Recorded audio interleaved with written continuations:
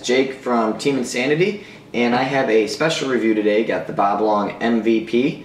And first things first, thank you Isaac, who sent me the gun to review. He is a nice viewer and everything. He helps us out all the time. Talk to him at Living Legends, all this other cool fun stuff. And he was nice enough to let me borrow his Bob Long MVP so I could review it and go through it and just play with it and have a good time with it. So he was nice enough to send it. And one of the other guys also sent me an Empire Sniper. So thank you, Isaac, for sending me this for the review. So first things first, MVP, Mark Victory Pump. That's what it stands for. This is basically all mark internals, okay? That's what this is. It's just a mark, okay? A mark without eyes, a mark without a board, a mark with a pump kit. That's sort of what this is. Now, my first impressions on it is, like, when I get it in my hands, I'm like, wow, this is pretty light. And I do like the milling on it. It looks pretty cool. You know, Bob Long has nice milling. I like the cuts on it. If you look at it, it's a beautiful gun when you look at it. I really enjoy the milling of this. Looks very nice and well put together. Everything lines up perfectly. All the lines, it's nice. And I overall really do like the looks of it, so good job, Bob. But the thing is, what this really reminds me of, I mean, this isn't a very expensive price range, okay? For this to be priced at where it's at, I mean, that's kind of a big deal, because you, instead of buying an MVP, you could buy a well-trusted CCM pump, okay? You could even buy a CCM used less than this for like an extra $50 to $100 or $200 for, depending upon what you want. I mean, sometimes you could probably make a CCM pump come in under this, but most of the time they are probably right there and maybe a little bit above it. Just so to give you an idea, I mean, a lot of people that have pumps are using CCMs, and the expensive pumps, I must say. They're not using, I don't see many people with Bob Long MVPs or Empire Snipers or anything like that. I see them building their own guns and doing that kind of stuff with it. So for Bob to price it where it's at, he had to make the best pump I think you would ever have to make. And the first thing that this reminds me of is it's sort of like a Phantom, okay? That's sort of where I feel like it went with this, because it's not a cocker pump and it's just one tube, one body. So I think he tried to mill this down as light as he could possibly get it and make it as light as he possibly could. And I have to say, going from, I used to have a Phantom, that's sort of what this reminded me of when I got it in my hands. Even though my Phantom was smaller and lighter, I'm just like, wow, that's kind of like a Phantom. That reminds me of a Phantom. That's sort of what this reminds me of, is when I got it in my hands. So the pumping kit on this is actually really, really nice. That doesn't remind me of a Phantom, because my Phantom, I mean, it was alright, but it wasn't the best. It was what you pay for. And for this, it's really, really short of a pump handle. I mean, it's really short, and I mean, it is nice. I have to say, it is very nice that way. And when you air it up, I'd have to say it's kind of, I don't necessarily like it with a whole 68 tank, but you can definitely change whatever tank that you want, but it is comfortable with the tank. But by the time you add a tank, a rotor, all of that, I mean, it's kind of, I don't know, it gets a little bit more heavy for where I want it for a pump. Even though I do use an autococker pump, it feels really, I still really like the feel of it right here. But then when you add a rotor or whatever hopper you're using, unless it's a 100 round, I feel like it tends to get a little bit more heavy for what I'm liking for a pump. And the thing is that I like about the autococker is that I have a nice reg to hold on to down here, and it's more, I feel like it's more comfortable heavy. That's like, it's more like this. This is meant to be light, and then when you add like a rotor in a 68 tank and a heavy ass tank and add the paint, it doesn't feel comfortable heavy. I can use an autococker pump and it can be heavy, but I can actually like the feel, if you know what I mean. Like, it doesn't feel uncomfortable using a heavy tank and a heavy hopper on a bigger autococker stretched out. I have tons of room and it's more fit in my hands, I guess you can say, like this. I had to get used to that a little bit, because I'm used to using autococker pumps, which is not a big deal, but that's one thing that I was kind of a little bit of an issue, is I'm just like, wow, with this rotor and this tank on it, it's pretty damn heavy. And that was sort of an issue, but whatever, I got over it, and I started to get used to it when I started playing with it. Now, like I said, this pump kit is very, very amazing because it's running on 12 brass ball bearings, so it's probably one of the most precise pump handles, the most precise pump stroke, one of the best that you'll ever get. It smooths it goes really, really nice. I mean, it's just overall a really nice pumping kit.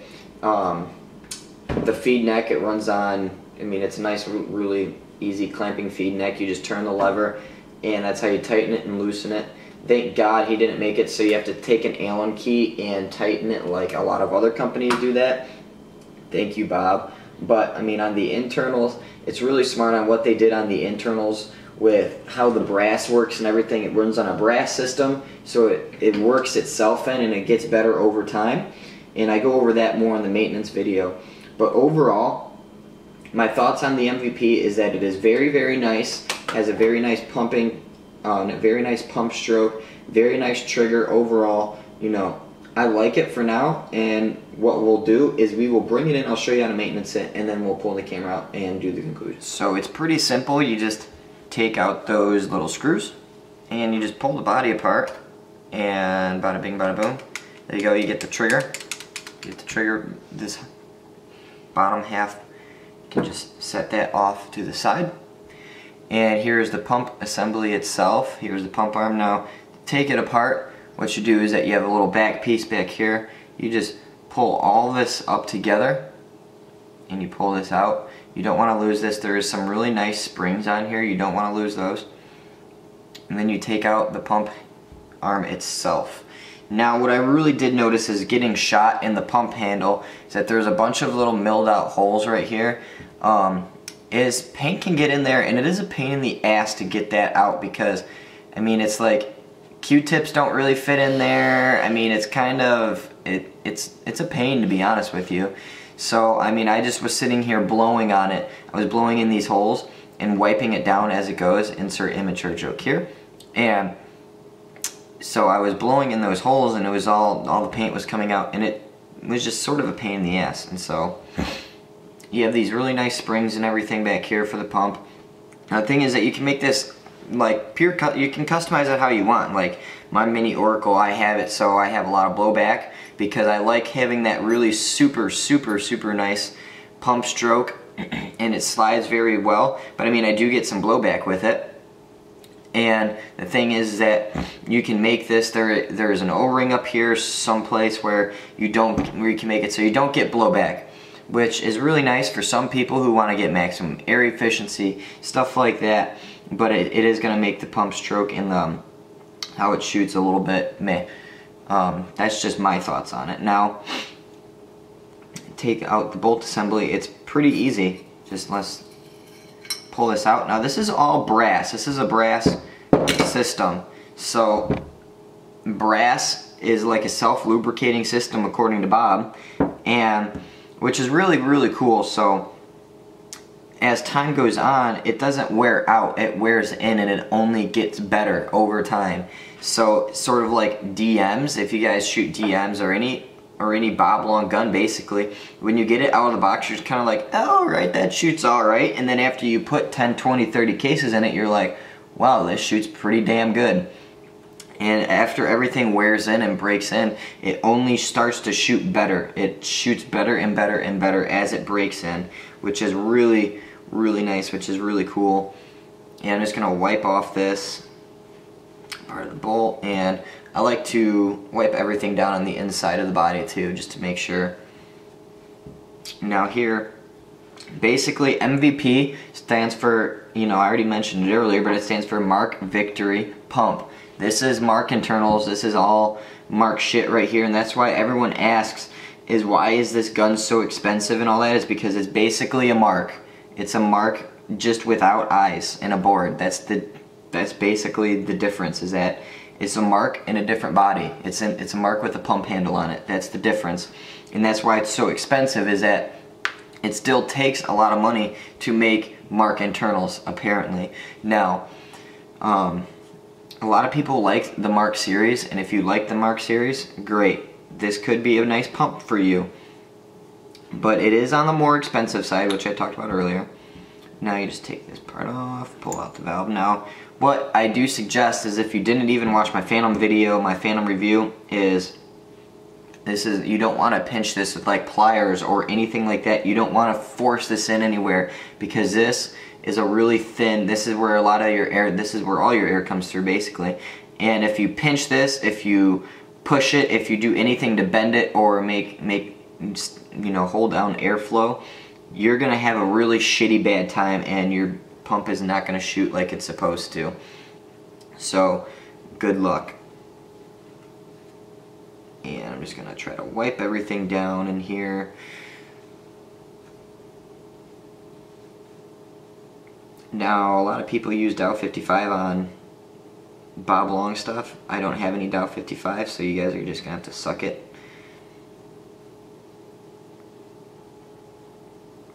And it's kind of a pain in the ass to clean everything in between these springs. And I didn't even get all of it because it's a pain in my fucking ass. But yeah, they also have, you can get different springs in here too.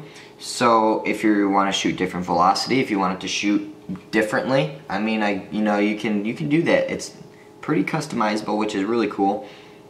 I mean, he kind of had to make it customizable to a certain degree, because you have to remember CCM. I mean, there's some CCM pumps that are really, really nice that are priced at the same exact price range for this.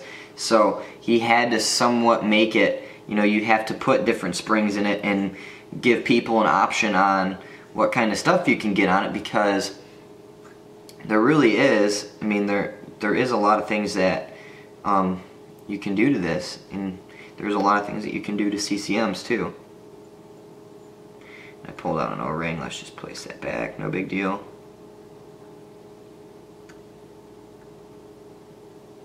Alright, so as you can see, there's still, goddamn, there's still some lube and shit in there. I'm not going to worry about it too much, because it doesn't look like it looks like it was just clean before this gun was sent to me. And now I'm just going to wipe everything else down over here, and I'm not going to take this part really apart. There's no need. A lot of people know what it looks like, and it's going to take a little bit of hater marmalade. I love using this on like regs and that kind of stuff. Some great stuff. It's nice and thick. It lasts a while. I've had this stuff since I owned my Dangerous Power G4, so if you've known me, if you've watched the channel since I've had a Dangerous Power G4, you know how long ago that was. Hashtag throwback.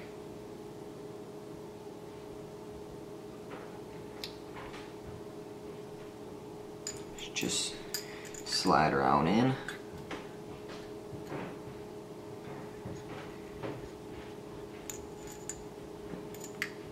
Alright. It's nice. Alright. Just take this. And I like to lube the threads. I like lubing threads on everything because it's just easier to get out or get apart next time that you go to take it off. I don't really rub it in. I let it thread itself in.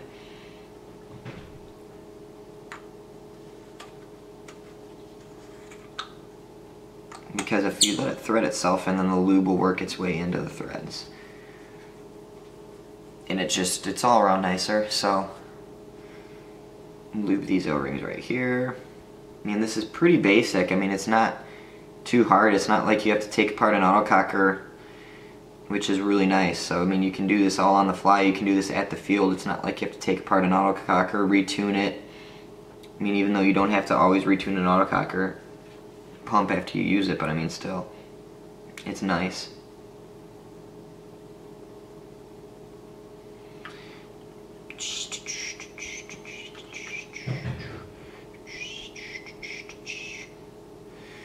Alrighty. Now I'm just going to slide the whole entire bolt assembly back into the frame. It's pretty simple. So we're just going to slide everything back together. You have to make sure that you have to put the bolt on right. The little groove has to go right here. It's pretty simple stuff. Just going to give it a little bit more grease. Now we're just going to grab the body and just slide around in. She's nice and lubricated, nice and wet. now we just have to put this back together. There's two little holes right on the pump handle, right here and right here, and you just take this and you slide it right on. Maybe these little springs right here, you don't want to lose them like I said, and then you just push them forward a little bit, and then it reveals a little metal where you slide it onto the pump handle. It does not take a rocket scientist to figure this stuff out. And then you just want to make sure that she pumps.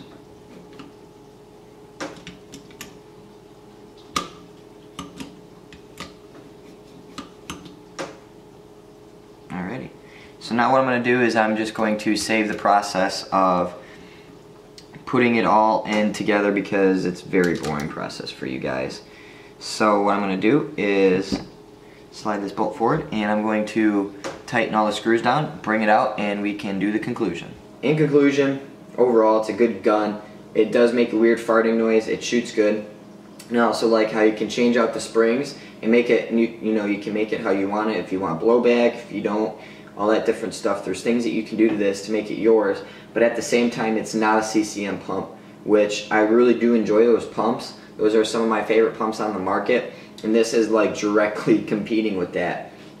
And I think the people that are going to buy this are the people that are saving up their money and they're using like Phantoms right now, or just a single tube body, and they're not into the autocockers, and they just want something super simple, really easy. This is it right here. If you don't want to fuck around with autocockers, because I know autococker pumps can get confusing, having to tune them and then all that other stuff, this is the way to go. A lot of people don't want to get CCMs because they don't know how to tune autococker pumps, they don't know how to tune auto triggers, they don't know how to do any of that stuff, and they just overall don't want an autococker pump. This is the next second best option. That's what I would say.